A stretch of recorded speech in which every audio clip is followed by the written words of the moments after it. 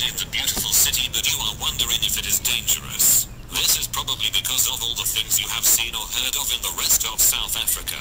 With shootings going on in Gauteng and Natal at an alarming rate, who could blame you for thinking it would be no better in the Western Cape? Well, it is totally different. Is Cape Town dangerous? My short answer to this question is no, it is not. Not even close. So, no, well, people who come from Cape Town and or grew up here might be a little afraid of crime, but if they have never been anywhere else, then they have no idea what crime really is. Most incidents that do take place are petty and or muggings or pickpocket type crimes. The one main thing you don't hear much in the Cape Town area is guns. If you have lived anywhere else in SA, you would be aware of how often you hear gunshots. Something that is seldom heard in the Windy City. This is actually one of the few cities in SA where everybody can walk around in the CBD without too many worries, feeling relatively safe at most times.